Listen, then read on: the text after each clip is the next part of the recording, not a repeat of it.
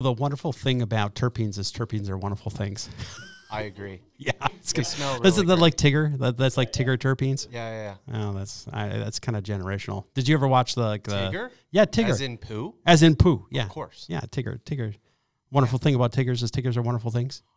Tops are made of the rubber, the bottoms are made of the springs. Yes, Bouncy. Terpenes are wonderful things. I mean, a lot of people really like it because it's the flavor. It's the flavor profile of the plant. I mean, that's what you want to really. And there's lots of benefits. We've done tremendous amount of podcasts on this before, and now there's a lot of people that are like, hey, where are the terpenes? Where have all the terpenes gone? It's kind of like, where have they all gone? Well, we know that in ethanol extraction, one of the issues there is that the terpenes kind of go away, right? Mm-hmm. So you pretty much need to have natural terpenes, quote unquote natural terpenes that you buy from a bottle or a store. And so did they actually get them out of a plant? No, they're probably concoction. When you say they go away, what do you mean? We were talking about this earlier. I mean, we have that we have the ethanol, right? Mm-hmm. And so you do your ethanol extraction. All the terpenes come out into the ethanol. Mm-hmm. And then after you get your ethanol extraction, you remove your ethanol from your extract. Well, some of the terpenes, especially the volatile ones, will end up co-distilling with the ethanol. So they get contaminated in the ethanol. Okay. And then in addition to that, after that, then you typically would try to upgrade the potency afterward, right? Right. You do that with what you're boiling off distillation, yeah? Yeah, you'd have to distill it. In order to do that, you'd have to do a decarboxylation step. So you're basically cooking the bejesus out of the extract. It turns completely black, right? I don't know if you've seen that. It smells terrible. Yeah. And then that's your extract, and then you put it into you put that into the molecular still, and then what do you got? Then you got nice distillate, right? But where are your terpenes gone? They're all gone. Gonzo. They're gonzo. Yeah. I mean, terpenes are units of 5 each, right? So there's like, I don't know. You can get into, whose phone is that? Oh, that's Tim. Sorry. He's probably wondering, where's my stuff?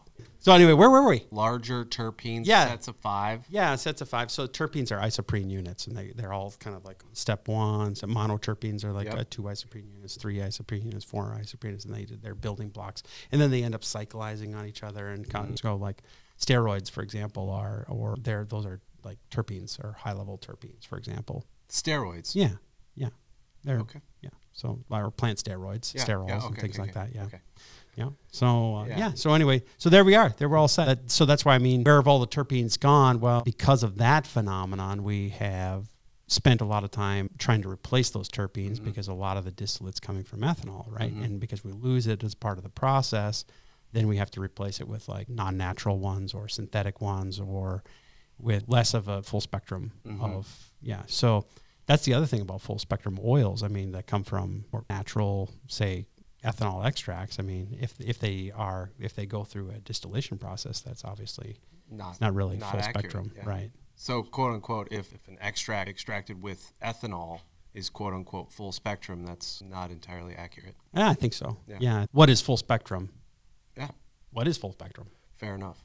I mean, I don't know. Full spectrum. We've covered this a little bit, but a complete representative of the right, the which plant. There's no such thing. Right. So it's more like a marketing term. As much as possible, yeah. Right. I think that there's no compendial or scientific definition of full spectrum.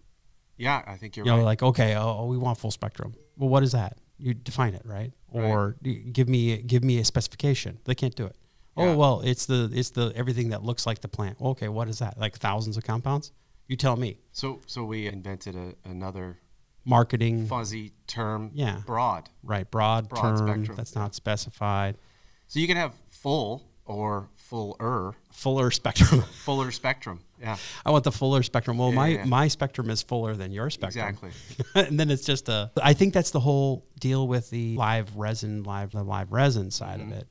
It's like our spectrum is fuller than your spectrum. Yeah. It is a part of the process, so they fresh freeze it, and then they would extract it. But still, you have to try to preserve the monoterpenes, right? Yep. And have those more of the volatiles involved in that. And it's the monoterpenes that are of the most volatile, right? Yeah.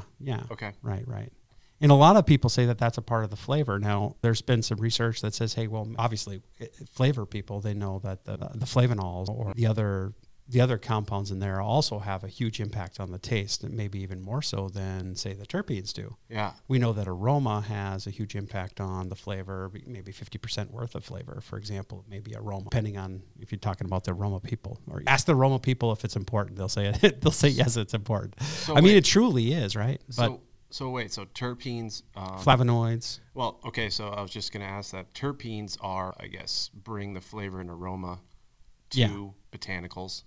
The flavonoids, what exactly does that mean? We differentiate. Well, the flavonoids are, I think they're a class of compounds that are made by plants, or that are made, and they're basically different. There are different classes of flavonoids, and you can separate those out, and they're the main contributors to taste. So they are not terpenes. They are not terpenes, which is pretty cool, right? Yeah. So you got flavanol, then you also have terpenes, which are aroma. And I'm sure, I don't know, have you ever tasted like terpenes? They don't taste good. I guess I haven't tasted. They're really super bitter. Right. You know what I mean? Well, they're very potent, yes. Yeah, I guess you have to cut them with some agent or something like that, right? But if you taste them and put them on your tongue, some people are also allergic to terpenes, right? Okay, didn't know that. Yeah. Okay. Yeah, so that's one thing that, like, for example, there's been reports in the literature now of mouth sores and things like that taking place with full spectrum oils, as a result of whatever is terpenes. full spectrum. Well, or perhaps residual solvents, or maybe it's heptane, or maybe it's heptane in there, or something like that. Yeah. Who knows? Oh, I'm getting all these mouth sores. It must be from the terpenes. No, maybe it's just because you're sucking down chemicals every day. Nothing to do with denatured ethanol. No, it can't have anything to do with heptane. Perfectly fine. I drink it every morning. I haven't had heptane since breakfast. Yeah. Under 5,000 parts per million. Right? Yeah, that's right. Under 5,000 parts per million, it's okay. And the reason we know it's okay is because we don't have the data that says it's okay. That's the reason we know. Yeah.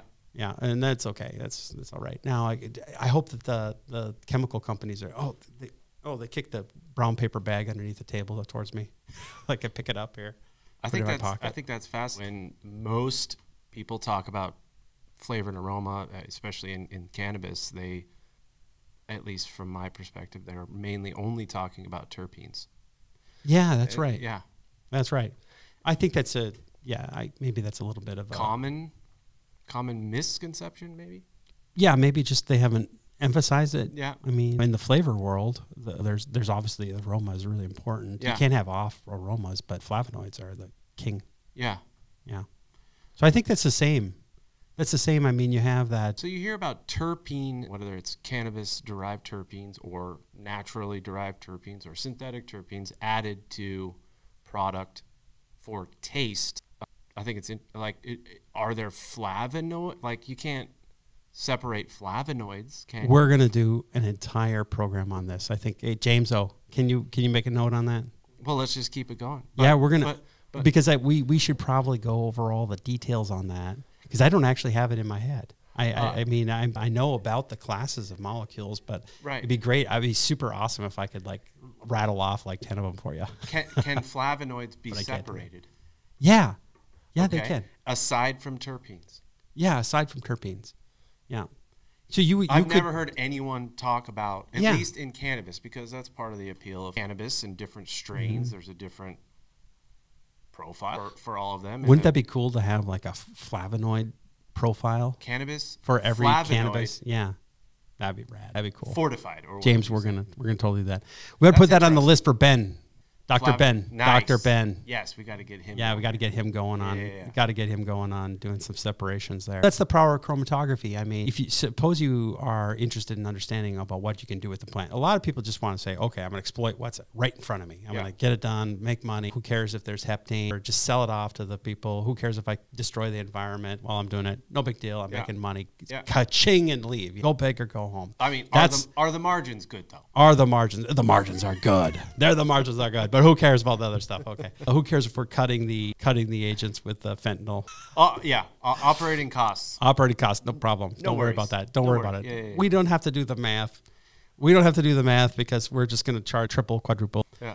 But if there's the other class of operators that are really putting time and effort into understanding what the next products are, doing the research, and it's more than academics that are doing it. It's actually an industry that's doing it. Totally, Yeah. So I think they're coming up with stuff put a new cool marketing label on it, and kazam, they got a good product. I mean, that's what live resin is. I mean, they did a good job with. If you look at the keywords, and just like a year ago is when those keywords really started to take off. You know, so you think it's mainly a result of marketing?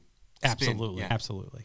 Yeah, it wouldn't surprise me. I don't personally, know from experience. I wish we had, I know that there's a lot of companies in the industry that take these types of data where they're actually, they're measuring the number of people who are buying this cartridge or that cartridge or whatever. Mm-hmm. I still predict that probably the number one category, like gummies and edibles and sodas and stuff like that. And then on the vape side is probably, a huge bunch of people who are buying the $9.99 vape cartridge. And then there's very small number of people buying like live rosin pens for $60-$70.